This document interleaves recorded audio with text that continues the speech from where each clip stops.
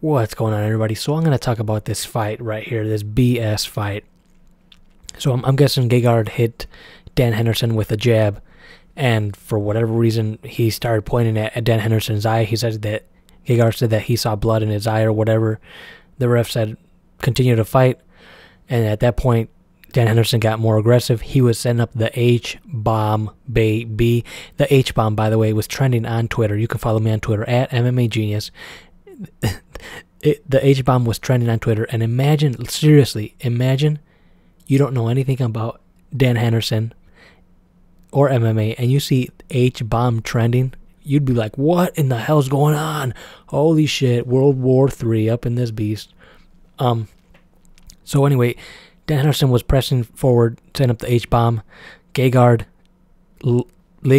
dropped a big bomb on Dan Henderson, hit him in the side of the head, dropped Dan Henderson. Dan Henderson fell back against the cage.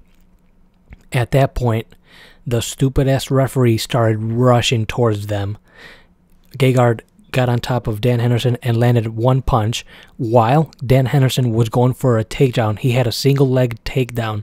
Okay, he was going for the leg, landed one punch, and the ref stopped the fight. As soon as Dan Henderson fell back, you watched the referee go and try to stop the fight, and he had to stop the fight. Dan Henderson immediately stood up and said, "What the F?" Horrible stoppage by the referee. Horrible. Horrible. And I was not going to make this video. This was the first round. I was not going to make this video because there's nothing to say other than the referee effed up big time.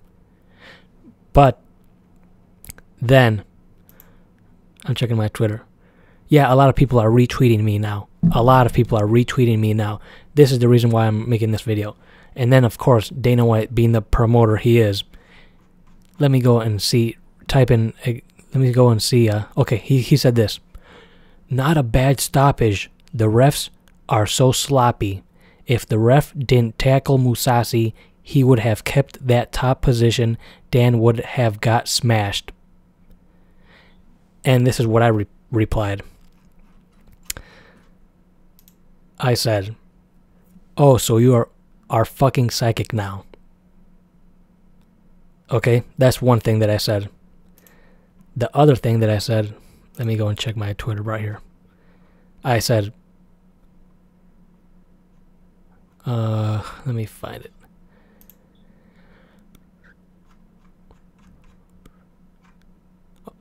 Dana is basing this on something that did not happen.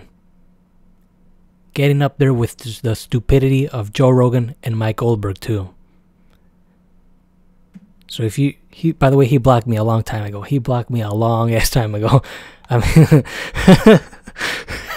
he blocked me like in 2009. The only reason I saw it is because MMA Fighting retweeted that. And yeah, so he said that it's not a bad stoppage, and Gegard would have smashed him and got the top position. So number one, so he's fucking psychic now. Number two, he's basing this on something that did not happen. Can you guys believe that? Out of all the fights you guys have seen, he's basing that stoppage on something that did not happen. Like I said, he's getting up there with the Joe Rogan stupidity and Mike Goldberg too.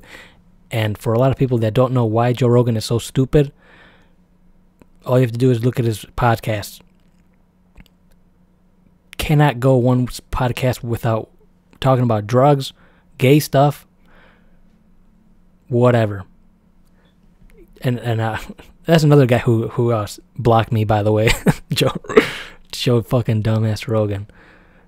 Oh, the only reason seriously, guys, the reason people hate John Jones is because he's black. Okay, Joe Rogan. I said, okay, Joe Rogan, go smoke some more too. Go smoke some more, buddy.